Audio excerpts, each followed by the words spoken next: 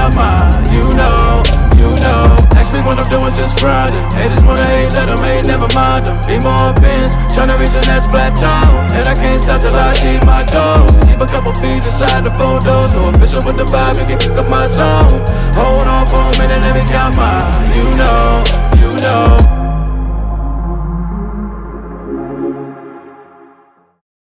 What's good, YouTube? It's your boy Damian Cryer, and I am back with another video. Today I will be doing cooking in my new kitchen part 1 for you guys. What's on today's menu is seared salmon and broccoli florets. Here's the salmon right here. It's already marinated. It's been marinated for a very long time. I'm gonna take the salmon and make little slits in it. And I have broccoli florets, which is happen to be one of my favorites right here. One of the videos that I was going to do was going to be, one of the first videos I was going to be doing was cooking homemade steak nachos with the Cryer family. But guys, it is extremely nasty outside. It's been raining in Houston, well, in my part of Houston, all day long. So we're going to do this video for you guys, and I'm going to be cooking them both in butter. As you see, I already got 2 pans on the stove. I got both of them with butter in them already. I'm using country crock butter. I hope I said that right, just make sure, guys. I want to make sure I'm giving you guys the right information. And I can, oh, here we go. Oh, if it was a snake, it would have bit me. We're going to use the country crock butter for this lunch today. So this is going to be a pretty fast meal right here. So what I'm going to do, since I already have the butter on, I'm going to go ahead and put the broccoli florets inside this right here, the oil, because the broccoli florets won't take long at all. Now, even though the broccoli florets are still frozen, you can still cook them the way that they are. It's not a problem at all. So I'm gonna go ahead and dump these in here. What being that this is a new electric stove, I've never used it before. This is my first time using a stove, so I actually have it set to like number 3, which is not an extremely high setting because I don't want to have the setting too high. And on this seared salmon right here, I'm going to go ahead and make the lines in the salmon. I have butter already inside this pan right here. So again, I'm going to sear the salmon. This is only my 2nd time in my life making salmon, I believe. So what I'm going to do is I'm going to go ahead and make these cuts in the salmon for you. Again, this is the salmon. This is just less than 1 pound. I think 0.98 or 0.97. So this is not a very heavy piece of meat at all. So I'm gonna cut this real quick, show you guys. What I'm doing is I'm making the cuts on the more thicker part of the salmon, because you know, the thicker that fish is, the thicker that seafood is, the harder that it's cooked, harder it is to cook. So I want to make sure that it's cooked all the way through. This is actually, again, one of my favorite meals, but every time I eat it, it's always cooked for me. But I've never really, you know, I've cooked it before, but I've never seared it before. So basically, I've made it in the oven before. So right here, what I did, get too close to the camera, I made 1, 2, 3, 4, 5, 6, 7. I made 8 cuts in a thicker part of the salmon. That way it cooks all the way through. So all I'm gonna do is, since the oil is already hot, I'm gonna show you the oil again if I haven't showed you already.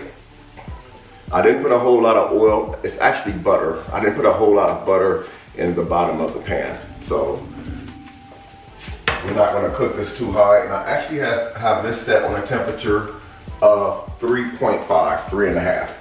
So I don't know what that is on a gas stove, but I know an electric stove, 3.5. So we got that in there cooking right now. I just want to say real quick, guys, before we get any further into this video, I want to say first and foremost, I want to say thank you all so much who recently subscribed to the channel, man. Welcome to the Cryer family. I really appreciate all the ones who recently subscribed.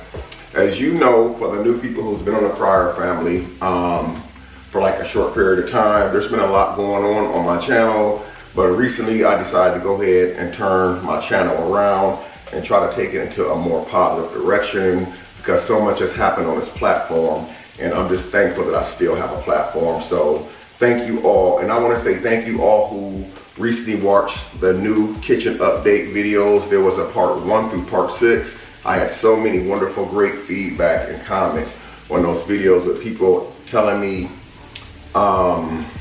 you know, giving me suggestions, not telling me, but giving me suggestions on how to actually fix the kitchen up. For instance, I had a lady come into my comments a few days ago and say, Mr. Cryer, maybe you should try to take the dinner table out of your front room area and put it in the kitchen area. And I did that. And then I think in yesterday's vlog, the last number 6 building my new kitchen vlog, someone said, well, multiple said, Mr. Cryer, take some of the stuff off the counter because it looks kind of cluttered, and put it into the cabinet. That way that you have more counter space and it makes the counter look, you know, a lot more better. So I was thinking the more stuff on the counter, the more better did it look. For instance, like the crock pot, the coffee maker, the microwave. And I thought that that would actually make the counter look a lot better.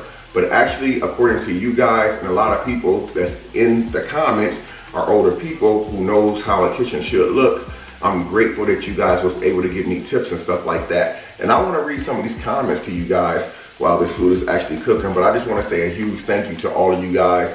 I listened to you guys. Some people even said that where I had the tablet in the front room area, they said I should actually take that area, put an area rug down, and use that as like a play area for my son Dion, which is really, really awesome idea, man. I want to take the time out while the food cooking and read some of these comments to you guys. So I'm gonna turn the camera off just for a second, but I'll be back very, very short. Hey guys, I had to actually put my bifocals on to read some of the comments to you, man. Some of the comments are just like wonderful comments that's really motivational. But before I actually read the comments, there's one thing that I want to say, and don't you guys ever forget this.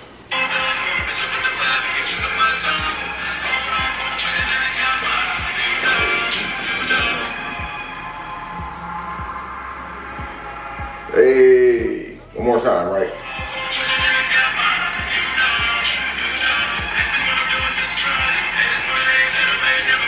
Hey.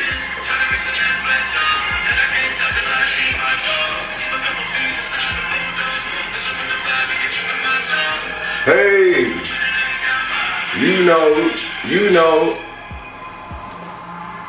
Okay, first comment, I end up pinning the comment. This is from yesterday's video. It says, don't junkie your countertops with all those small appliances. Crock pots, you have all that cabinet space to store that stuff. Use cabinet space so your kitchen don't look cluttered. Just an idea, your coffee pot can go on the countertop with the microwave. Get kitchen decor for your counter. That came from Latashi P. Thank you so much for that. The one that I pinned says, it came from Lisa. It said, nothing like a man that keeps a nice home. Listen, I try to keep my house clean, whether I have a new kitchen or not. That's one thing about me. I'm always cleaning. Anybody who knows me personally will tell you guys, I clean even when cleaning is not necessary. The next comment comes from Miss Samuel. Miss Samuel has always like spoken so positive. Like if I go to other channels and watch videos, I see Miss Samuel in there. She always quotes this quote at the beginning of the comment, and then she'll drop down, then she'll comment on your video. She says, you deserve to relax. You deserve to rest. You deserve peace. And then her comment, the kitchen looking good. Time to put in the work for the cooking vlogs. Glad you got everything done for your kitchen. So thank you for that, Miss Samuel. The next one, Nicholas Wong says, Damien, your new kitchen looks amazing. And then I'm gonna read one more. Jakari Wilkerson says, the kitchen looks great. Thank you. So that's just to read a few guys. And like I said, believe it or not, I took the comments that you guys left me, and as you can see, I'm going to turn the camera around in a second. You guys will be able to see I paid very close attention to what you say, because you can learn. Remember I said a while back, you can learn a lot about yourself through other people.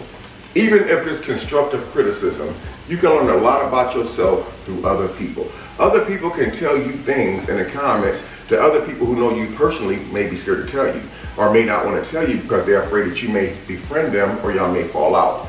But when I see certain comments like that, man, I take it to heart and say, you know what, maybe this is right. Maybe all this stuff shouldn't be piled up on this counter like this. Maybe I shouldn't have all this stuff out in the open like this, because again, I thought that it looked nice, but apparently it makes it look cluttered. As you guys can see, I did leave the microwave over there. Now, some people said where I have the pumpkin at on the table as you enter the kitchen, I'm sorry, on the counter, as you enter the kitchen, it's off to the right, I should actually use that as a coffee station or the microwave station, except, you know, as opposed to a television. But here's the problem. With the size of that counter space right there, my 1-year-old can reach up there and grab stuff when he's over here. So I could put stuff over there, but when he comes over, and I know that he's coming to my house to spend a few days with me, I have to move that microwave and that coffee pot over, not for fear that he's gonna break it, but fear that he's gonna hurt himself. And so that's something that I'm always doing, is like trying to practice safety. So I did keep the microwave over there, and as you're gonna see in this corner in a second, I don't have anything over here because you guys are right, it did look cluttered. But let me check on this salmon and this food real quick, and then we'll get back to, I want you guys to look at this broccoli, guys. Look at this. I don't want to tilt too far because I don't want to spill this on the floor. But look at that. That broccoli looks amazing. It's coming along just right, just fine. We got the salmon. I put a lid over it when the camera was off because I didn't want to, you know, splash and grease everywhere. Go ahead and turn that over. Sear it, baby. Ooh, wait. Oh yeah. There you go, guys. That's that salmon right there. I'm gonna get too close to the camera. We're gonna go ahead and leave the lid off of it for now. Go ahead and turn this down a little bit more. Now I want to show you guys the counter real quick. This side first. So as you guys see, I did take you guys' advice because you guys' advice mean the world to me. That's how I'm able to do the stuff that I'm doing. So I did take all that stuff off the counter right here. There was 2 microwaves right there, which one of the microwaves actually left my house yesterday because it wasn't mine. It was actually a loaner. I'm sorry, one of the crock pots left my house yesterday because it was actually a loaner. It was actually left here about 1.5 years ago. And so that actually left yesterday. So I got 1 crock pot, which I only need 1 crock pot. So that's all cleared out. And this area right here, again, like I said, I still have my Keurig right here because I do enjoy my coffee every morning. I have my microwave right here, and I left a couple of items right here. And as you will see as we come over here, I did put a lot of stuff in these cabinets right here. So it's like not on the counter. I have another grill right there for like outside park barbecue, and I can throw in the back of my pickup truck and take to the beach with me. I put the pots and pans in here, got them all, you know, spaced out really nice and neat. I got other pots and pans down here at the bottom. It scares me about that because Dion does open these cabinets and he does pull stuff out, and I don't want to get hurt. And up here, I ended up putting more stuff up here at the top of this cabinet. I went and bought 3 cases of this yesterday. Remember guys, I said we don't know what's going to happen when we have like catastrophic events to happen, stores get closed down and stuff unexpectedly. We have to be prepared. Noodles is not going to save the day, but it's definitely going to help. So I have almost 100 cups of these noodles right here. I'm going to be going to get dry foods from the Dollar Tree sometime this evening so I can have a lot of stuff stocked up. One of my things I like to eat is these right here, which are the cheese and pretzels. I want to get about 50 of these.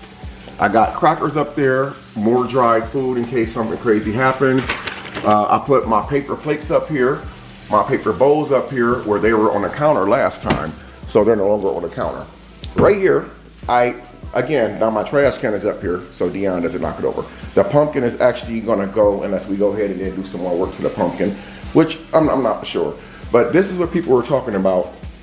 Use this space right here for the microwave or coffee pot, which is a great idea, but I'm scared because Dion can pull that down and hurt herself. So as you see, this space right here, and turn the light on, people were saying that I could use this space right here to make Dion a play area. And that's exactly what I'm going to do with this space, guys. That was really an awesome idea. I can turn this into a big old play area for Dion, because he's over here playing anyway. Over there, that's my area where I sit. And somebody else in the comments said you don't need another set of furniture in the front room. This set of furniture, guys, is going to be going real soon. So someone commented and said, Mr. Cryer, you consider getting a pool table right there. And that's funny, because that's exactly what I'm thinking about doing, is putting a pool table in this area. So back in here to the food, guys. Don't want my food to get burnt. Give you guys a close-up of it. See that salmon doing his thing down there? Oh yeah, what's up, salmon? What's up, salmon? So I'm gonna turn this off for a second, catch myself a breath real quick, and I'm gonna be back shortly. But yeah, I wanted you guys to see this broccoli and stuff. You don't have to cook it really fast. Like I'm actually gonna turn that down a little bit. And the salmon, I could actually turn that down because it's nice and seared already. I'm just making sure that the middle part is done. And that was the reason for the cuts in the middle. Okay guys, so the food is pretty much done now. I'm gonna go ahead and then make my plate and show you guys what it looks like. Don't forget guys, if you decide to make this dish at home, which is again, it's salmon, it's just shy of a whole pound of salmon. And then you got the broccoli florets, which is, you can actually cook this broccoli the way I cooked it, but it's any type of broccoli. Whether it's broccoli florets or it's regular broccoli. Broccoli is all the same to me. I think it's just the top part of the broccoli without all the stems. That's why they call it florets. But as far as the salmon, many people have different ways of cooking salmon. You can bake salmon. I don't know if you can boil salmon. I'm quite sure that you can boil any type of meat. But from what I understand, salmon is extremely healthy for you, even though it is an expensive piece of fish. But I think they say salmon is extremely healthy for you. So I do encourage that if you like fish, I encourage you to try to eat salmon. But again, if you have some salmon recipes that you want me to try in one of my upcoming videos in the future, all you gotta do is drop me a comment in the comment section down below. And just know that each video from this point is going to get better and better and better. Some of these videos that we're gonna be doing is gonna be 4, 5, 6 course meals. So especially with the holidays coming up, so you guys can expect some crazy cooking videos around that time. But anyway, I'm gonna go ahead and take my broccoli, which is done already. Looks pretty good. Put that right there. Get rid of that plate. I've got my salmon. That is a huge piece of salmon. I know I'm not gonna be able to eat all of that salmon, but it's okay, guys. That means we'll have something to eat later on this evening for dinner. And you guys always know I'm always saying practice cleaning while you're cooking. That way you don't have a lot of cleaning to do after you cook. Because I don't know about you guys, but when I cook a meal, whether it's a meal or lunch, it depends on how much I eat. If I eat a lot, I tend to get really, really tired and really sleepy really fast. And that's called the itis. So anyway, this is what we have right here, guys. That is my salmon. Let me stand over here so you guys can see it better. Salmon and broccoli florets. There you go. I'm gonna do a little taste test with you guys real quick. I want you to do me a favor. Comment down below what you think of this video. Let me know if there's something that you think I could have did different in this video. I would not be offended. Sometimes constructive criticism is always good. It always depends on the person that's receiving and how they're taking it. So anyway, this is the salmon. Look at that. That looks very yummy. Really hot too.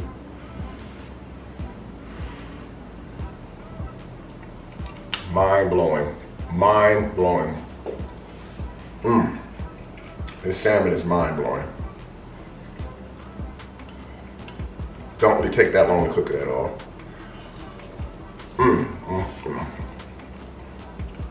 Now for the broccoli floret.